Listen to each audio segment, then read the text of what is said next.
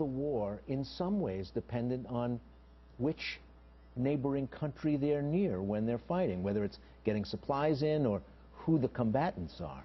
Well, of course. I mean, you have, in the United States, has close relationships with countries that are, regard this as critical to their futures beyond what the future holds for Syria. So Turkey and Jordan are working closely with the United States and the CIA on these programs just to try to support these moderate groups. And Andrew, the Turkish parliament has decided to extend its self-granted ability to intervene in Syria. Is that a significant development?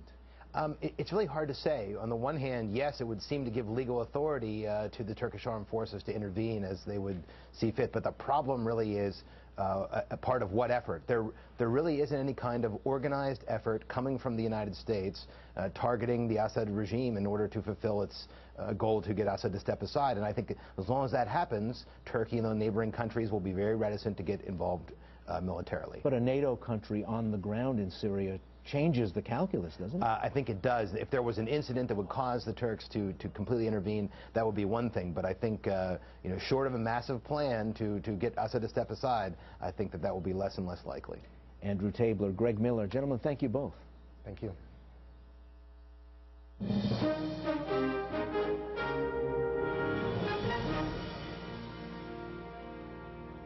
Again, the major developments of the day. A violent incident erupted in downtown Washington when a woman with a one-year-old child tried to drive her car into a barricade near the White House. That sparked a high-speed chase to the U.S. Capitol. This evening, D.C. Police Chief Kathy Lanier said Secret Service officers and later Capitol Police fired on the car at different points. As of right now, we do know that there were shots fired in at least 2 locations during this pursuit. The pursuit was from 15th and E down to 100 block of Maryland Avenue. So the pursuit went several blocks, involved both United States Secret Service and United States Capitol Police. Right now, the suspect in the vehicle, we do know, was struck by gunfire and at this point has been pronounced. So the suspect has been pronounced at this point. The child is approximately a year old and is in good condition and in protective custody. Police gave out no other details about the woman. Also today, day 3 of the federal government shutdown yielded no sign of progress toward a resolution. And at least 114 African migrants died when a crowded boat sank near a tiny Italian island. Online, better to make decisions about your financial future while your mind is still sharp. That's the advice from one of our regular Business Desk contributors on the Making Sense page. You can find that and more at newshour.pbs.org. And that's a NewsHour for tonight. On Friday, we'll have the latest on the congressional standoff over the budget. I'm Judy Woodruff. And I'm Gwen Ifill. We'll see you online and again here tomorrow evening with David Brooks and E.J. Dionne. For all of us here at the PBS NewsHour, thank you and good night. Major funding for the PBS NewsHour has been provided by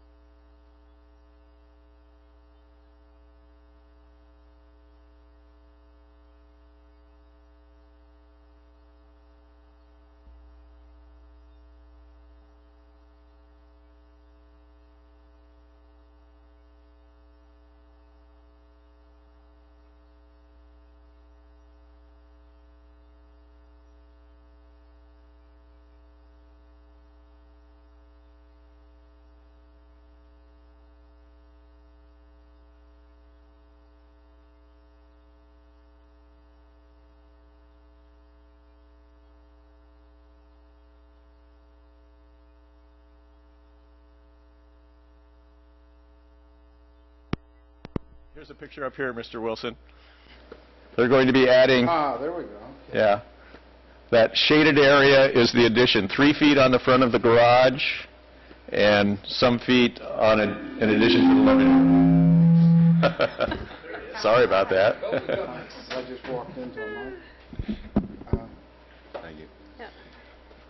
It's a 306 square foot addition, and they're adding in front of the living room area and extending it out. The siding will match the existing siding with lap siding.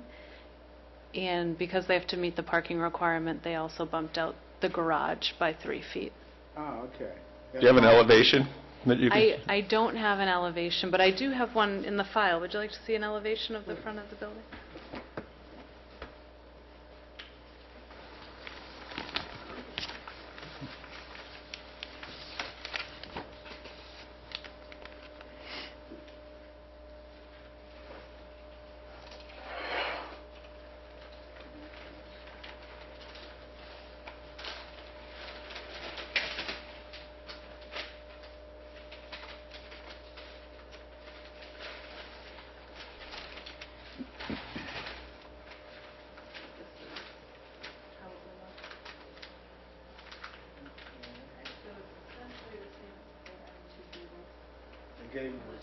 But there's no raising of the roof.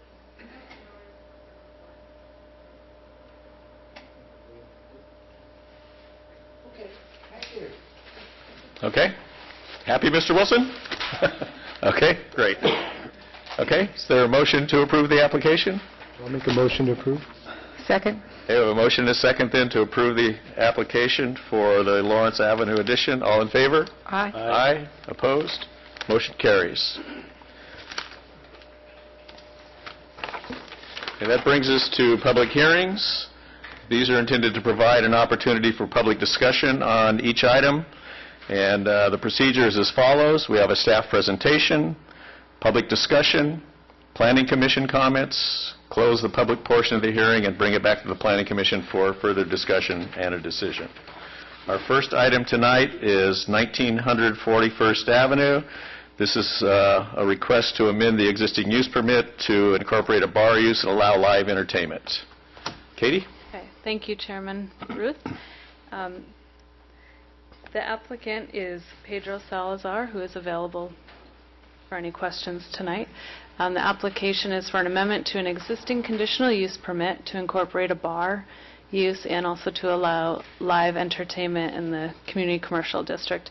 The applicant had requested that the hours of operation be extended between midnight to 12:30 on Friday and Saturday evenings.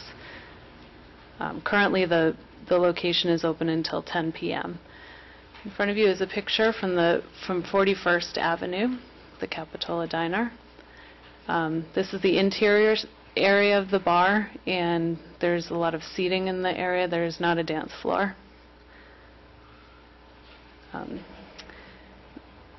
The current diner, it faces 41st Avenue. It also, it's in the community commercial district. To the rear of the property is Viga Street and Pearson Street. It's adjacent to a residential use. This can also be seen in our zoning map. I've highlighted in white the property boundaries for the property, and you can see the community commercial on the left and the residential zoning district to the right. So it is adjacent to zoning. This picture is taken from the rear property line adjacent to the residential, and I've outlined the building in yellow. There's 2 parking areas in between until you arrive at the building. And then this is when I turn the camera back to show you how close this residential is to the parking area in the rear. And this is when I step further down the road from, you can see Pearson Court, the homes right over the property line. In reviewing a conditional use permit, the Planning Commission shall give due regard to the nature and condition of all adjacent uses and structures. In issuing a conditional use permit, the Commission may impose requirements and conditions with respect to location, design, sitting, maintenance, and operation of the use as may be necessary for the protection of adjacent properties and in the public interest. In this review, we've had we are concerned about the adjacent properties being residential and the late hours of operation. To mitigate this, this application originally was reviewed by the Planning Commission on January 17th. It was continued for 9 months due to prior violations. In August, I reached out to Chief Escalante to get an update on the progress there, and he said there had been no additional violations. But at that time, he asked that staff request a management plan to see how the applicant would manage this moving forward. And with that, he gave a list of conditions that he wanted to be addressed by the applicant on how they would manage the management plan. I asked for the management plan 2 weeks prior to tonight's meeting so that it would give Chief Escalante and myself enough time to review it and put in a recommendation based on the management plan. Within the management plan, Chief Escalante had asked for sound management, including the monitoring and assurance that of no noise outside the building. He also asked for training of the employees. Security staff would be required, and a policy and procedural manual for those security staff, and then also lighting and video surveillance. Within our ordinances, there's an ordinance prohibiting noise through the operation of a business within 200 feet of any residence between the hours of 10 p.m. and 8 a.m. So that's why it's essential that there's a plan telling us how they would address that noise. Also, within the City of Capitola general plan, there's a separate section for noise, and goals 1 and 2 talk about uses and making sure that uses are complementary to the existing adjacent uses, so that the noise environment is compatible. For this application, staff is recommending denial of the amendment to the existing conditional use permit to incorporate a bar use and allow live entertainment based on the lack of mitigation and management by the applicant.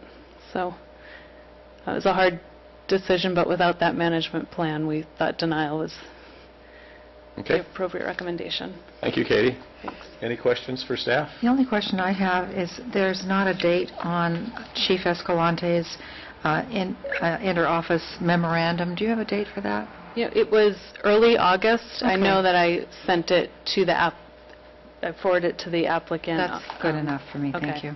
Yep. Any other questions? TJ, you have any? Okay. I know the applicant's present here. Would you like to add anything to the staff report?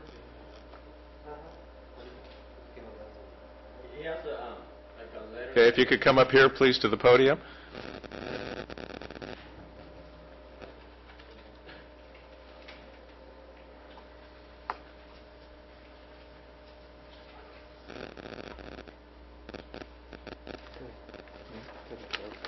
Well, we had a letter with the conditions from the city, and one of our employees, wrote a 3-page letter. Okay, yeah, we received that.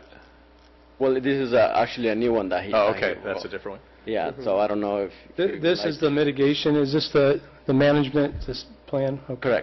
Correct. Okay, this is responding to the Chief of Police's request. Mm-hmm. Have you submitted that to our staff yet? No, we just had it just now. Okay, well, maybe what I'd like to suggest is you submit it to our staff, and we could continue the item to bring it back to take a look at that management plan to see if it meets all the conditions. Yeah, that'd be great, because this was like a last minute thing, because we've been busy, and we can actually type this and then submit it to the staff, and then set up for another hearing day or something. Okay. Well, depends if the commission's willing to do that. Okay. I'd have to find that out. Okay. But, so submit it and then go from there. And it would just be aware it has to be very comprehensive to meet all the requirements that the Chief of Police would like to see. Yeah, correct. Okay. Yeah. Point by point. Yeah. Okay. And that's kind of what we did, but it's just it was a last minute thing, so. Okay. So we can actually type this in the correct manner with all the correct. Okay, I just have to tell you, my concern is it's a last-minute thing, and you've had since August to do this. I know. I don't know if the commission's going to be willing to give you that continuation or not because of that. Okay? Okay. So let us open the public hearing then. Thank you very much. Thank you. And if you could identify yourself, too, for the record. My name is Jorge Diaz. I'm his brother-in-law. Okay. Great. Thank you. Thank you. Okay, anyone wishing to speak on this item? Okay, seeing no one, then we'll close the public portion, bring it back to the commission for discussion. I'd like to hear what staff and Chief Escalante have to say about continuing this, whether they would recommend that, or I'm not inclined to feel favorably about that, but I'd like to hear what staff has to say.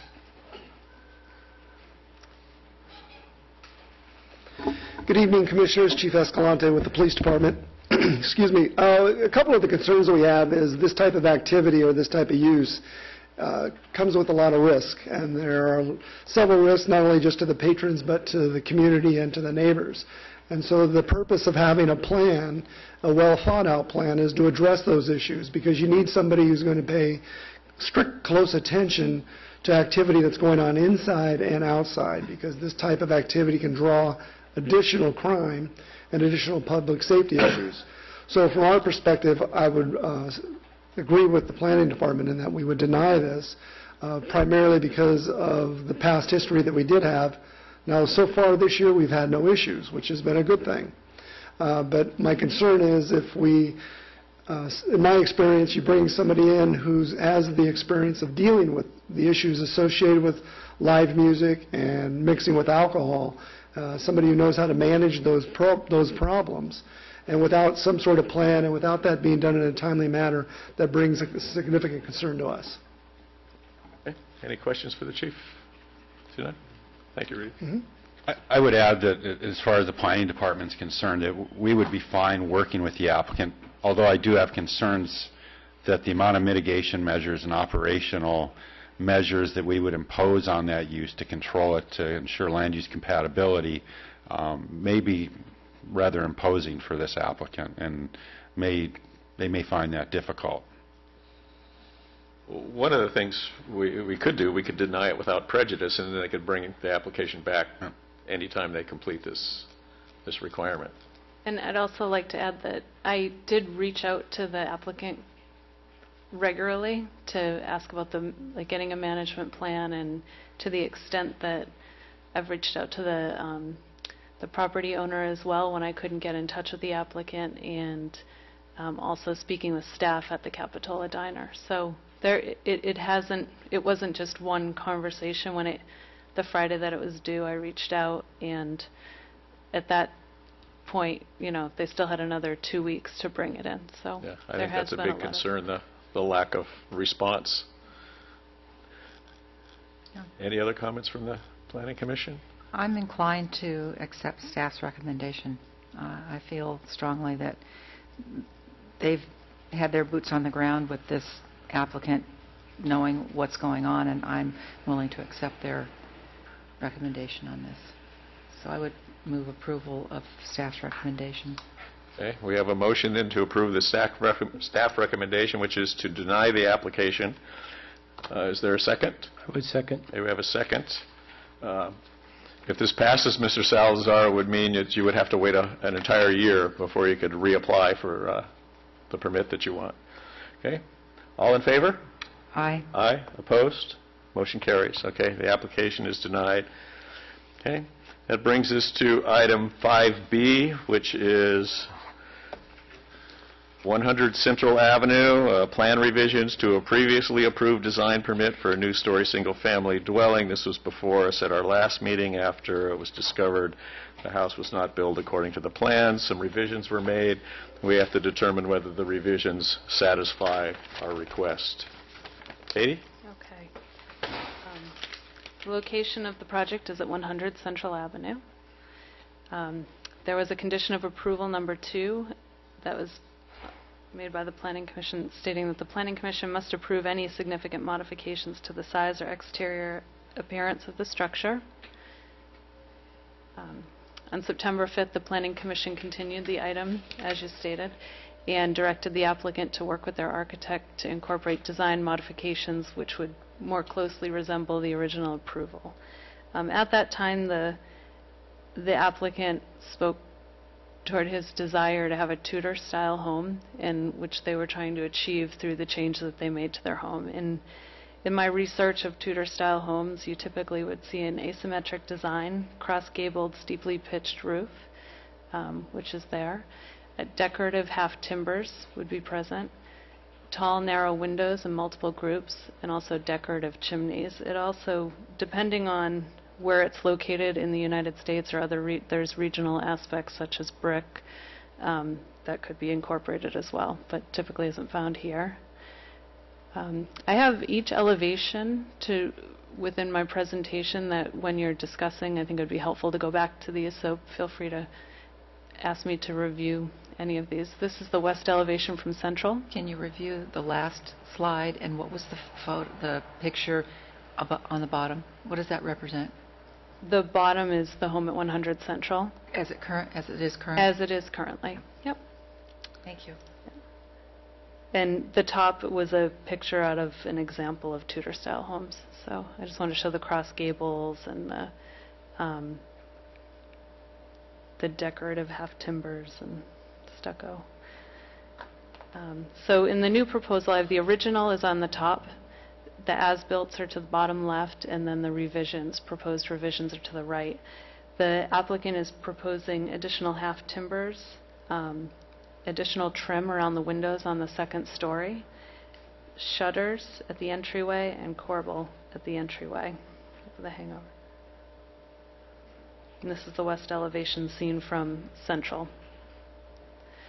On the south elevation, the applicant is proposing a flower box. There were also flower boxes on the previous elevation. Also trim around the second story windows and half timber along the corner. The east elevation, they're bringing back the half timbers that were in the original design and also proposing trim around the windows. In the north elevation, they're also reintroducing the half timber and trim around the windows, and then also the corbel at the entry to the home.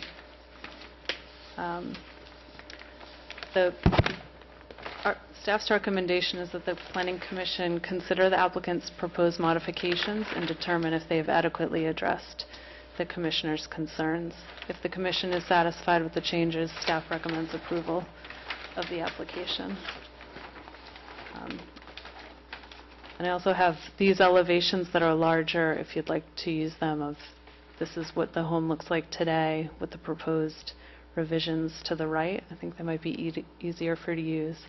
And also on the west elevation, I have those two photos of the most predominant elevations.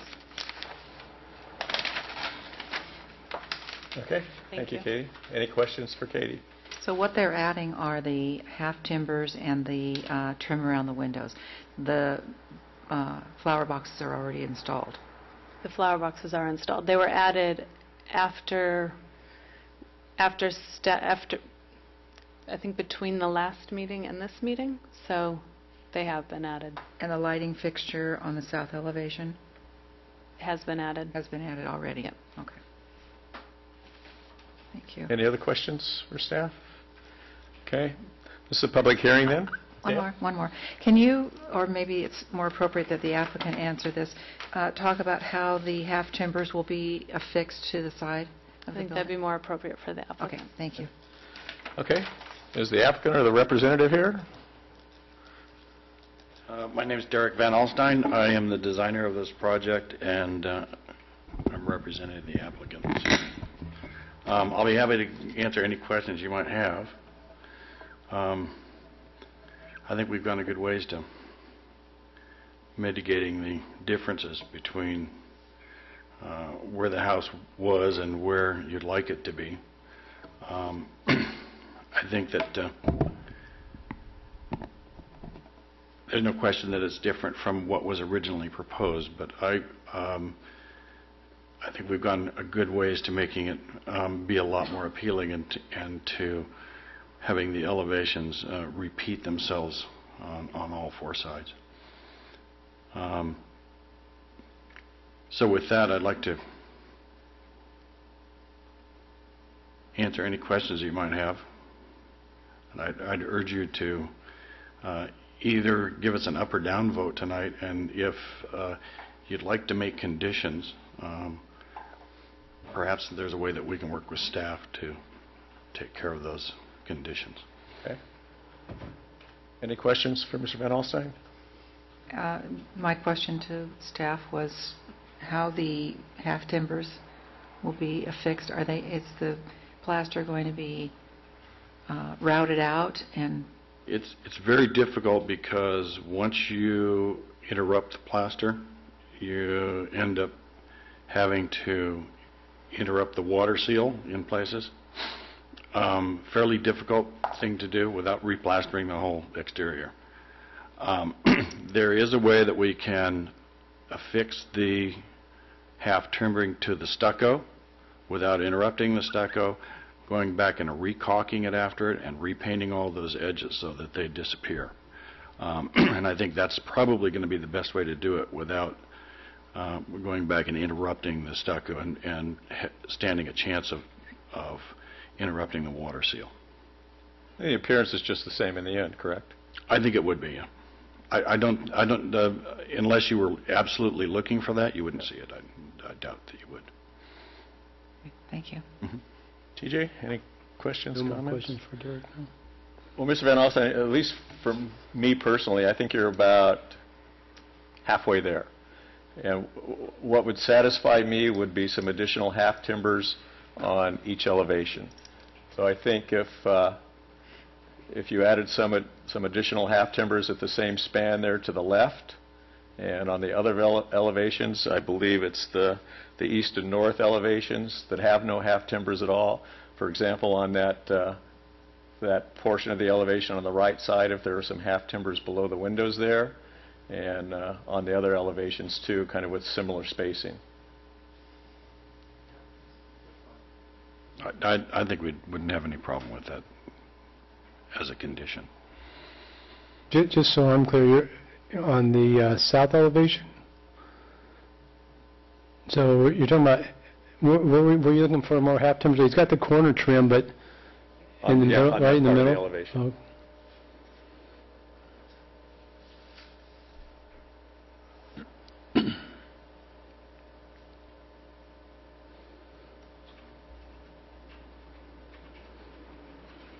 So yeah, just be on that part under the windows there.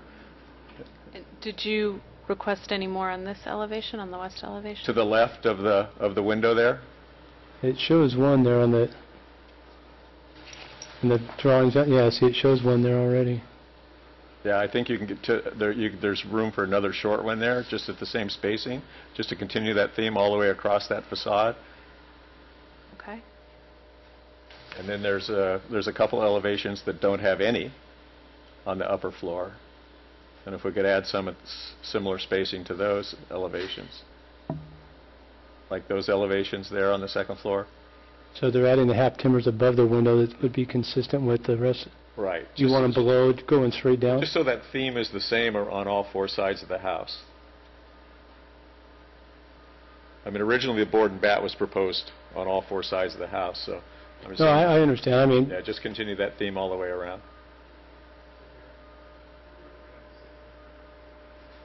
for me, it becomes a little bit subjective because Well, it is subjective. if I'm yeah. designing the house, I don't know that I want too many more.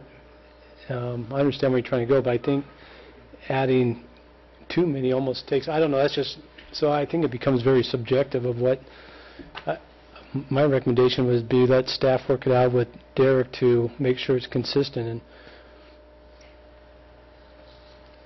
like you're talking about on the south on the south elevation there below the windows on the towards the east there. I mean, if it's my house, I don't know other than the trim how you add a half timber in there and make it look like it's not just because it can't really go too much in height, towards the windows. You're going to run into. And he's adding the trim below the windows, so to me it almost. Well, if you look at the board and bat, if you removed like every third board and bat, it'd kind of have that feature to it.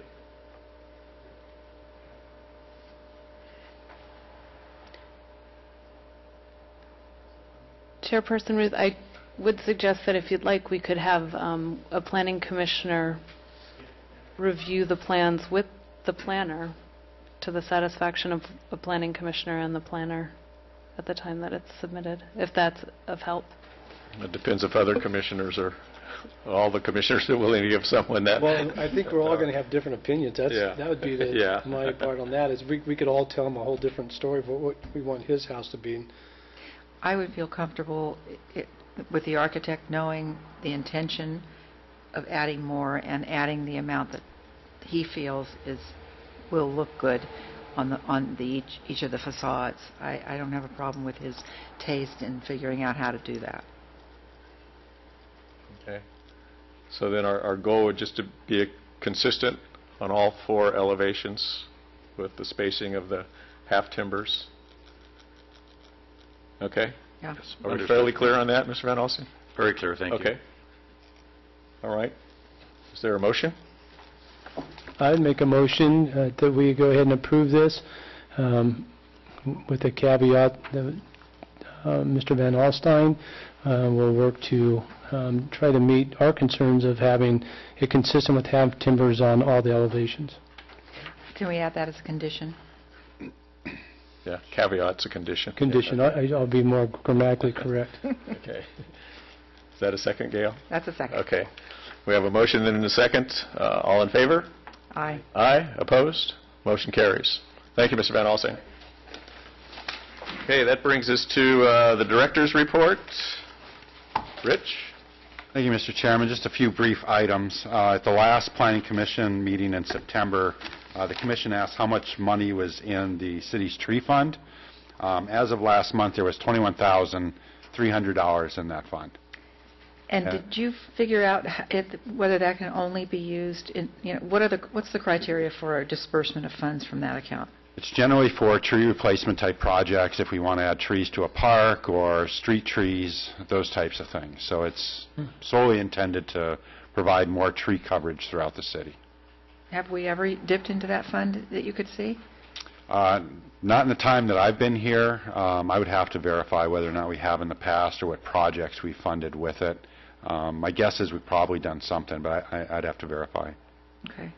Maybe we used it to replace the palm tree that was cut down on the Capitol Avenue. Has that been replaced yet? I haven't noticed. Which one? It'd be in front of the candy store on Capitol Avenue. What happened to it? I'm assuming it was diseased or something. The city Yeah, cut there's it one down. they cut down. I can't remember if they replaced it. I know they replaced 2 smaller queen palms out on Capitol, but I don't remember. Yeah, How long ago was it? it? It was cut down last week. Yeah. Really? Yeah, I'll look I think into it died. So maybe they can spend the money replacing that if they haven't already. I'm sure it's going to be replaced. Thank you for following up on that. I appreciate it. Oh, I have sure. it on my list, too. Anything else, Rich? Yeah, a few other items. We do have a General Plan Advisory Committee meeting later this month on the 29th at 7 p.m. That meeting will be to receive comments from the GPAC on the draft general plan. Last week we brought an in lieu parking fee program to the City Council. The Council did approve it, but with amendments. How the program would work is it would set aside 57 spaces for hotel uses with valet service only. The fees would be determined at a time an application came in. So we're bringing a revised administrative policy to the Council next week for their adoption. Could that policy also apply to the proposal on Depot Hill? Not as directed by the City Council. We did talk about the service area, and they wanted to limit it Just to for the the village, village. central village area. We are also going to be bringing an item on village signs and code enforcement to the City Council at the meeting of October 24th. And so that one, I'm sure, will generate a lot of interest. Your commission has spent considerable time on that in the past. And then finally, the Monarch Cove project. I'm sure you've all heard about it. We received lots of comments during the public scoping period. That period is now ended. Our consultant is beginning to draft the environmental impact report based on a lot of the comments received. Our best estimate for the Planning Commission seeing that project would be sometime in early 2014. Who's doing the historic review of that? It's a company, they're a sub-consultant for Rincon Consultants. They are located, I believe, in Oregon. They're historical professionals. Has that contract already been signed and Yeah, it's all done? We signed a contract with the prime. They select their subs. And we'll look at it. We'll peer review it. I would really like to have that peer reviewed in this community, and I would suggest respectfully that a woman named Susan Lehman, who's very familiar with that property, having worked with it off and on for many years, be considered for that. Thank you. Will do. And Rich, I have a question. At the EIR meeting, it was noted that I don't want to use the same words, but that it wasn't the video. There was no video and really no scribe to capture minutes. Is there a way that at future meetings that we could videotape it like we do with these meetings? Is that something maybe not be broadcast, but at least videotape it? Yeah, we certainly could. We did receive a couple of comments about that. We did have 3 people taking notes. I'm not exactly sure what a professional scribe is other than a court recorder, but right. There were people that were very... I think the video does a great job of being able to go back to see what the true intent was, and I don't know what the cost of the city would be for doing that. But I'm not sure. We did talk about at the city council meeting in the future we would record them. There you go. You know, typically those types of meetings don't get so much interest and they're not recorded. In other agencies I've worked for, they're generally not recorded. It's more informal. But certainly it's something that we can do to, you know, improve transparency. Well, I think the transparency, but also I think it just assists the city to make sure that, you know, what was said, and just protects us, I think, from the city, as well as maybe assuring that the folks that their points are being taken. Sure. Okay. Anything else, Rich? That's it for me. Okay. Any commission communications? No, I'm glad to hear Ron's interested in the traffic, because I saw the way that was going. I heard a train coming. He'll be a good addition. Oh, you already got the environmental thing.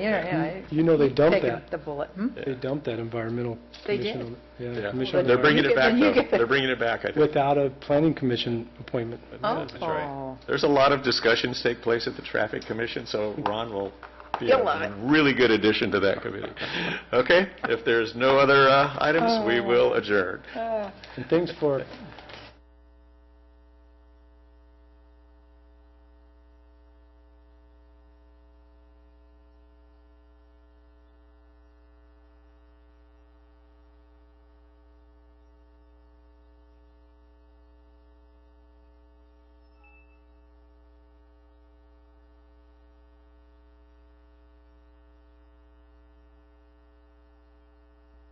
I don't know if you got a chance to sample the I rolls did. too. So fresh. The fish is amazing. I mean, it like melts in your mouth. It's so fresh. And they get mystery boxes on like Thursday where you can just go and check it all out. And let the chef just make you something. Did you have the rolls? We didn't. When I go to sushi, I tend to like to just get plain fish. I got the bluefin toro, which just melts in your mouth. And I was excited to order that giant clam. You hear the chefs give it a slap to firm it up, and It is live. It is live. Things are alive there. It's very sweet and it's really firm, which I like. And I really like also the uni that we get. I tend to try that. That's my barometer of all sushi restaurants, because uni is something that can be really bad if it's not good.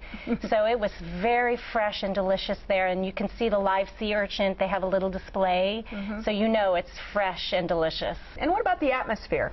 It's like a club. You go in there, I mean, it is so much fun. It really is. You're not going to go and have a quiet dinner there. Right. That's one of the things that I told my dinner companion was, the music makes you want to get up and start dancing almost. Dance off all the sushi that you just